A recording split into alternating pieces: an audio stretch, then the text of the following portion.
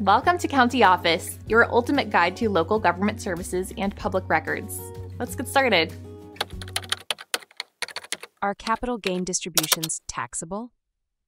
Capital gain distributions can be taxable. When you sell an asset for more than you paid, it results in a capital gain. Mutual funds or stocks may distribute these gains to shareholders.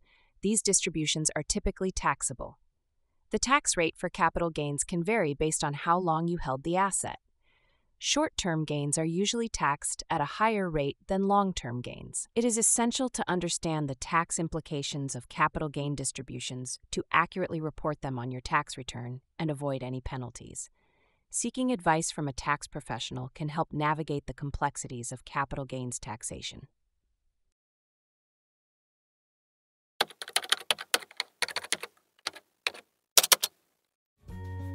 To learn more, check out these links, which you can click in the description below.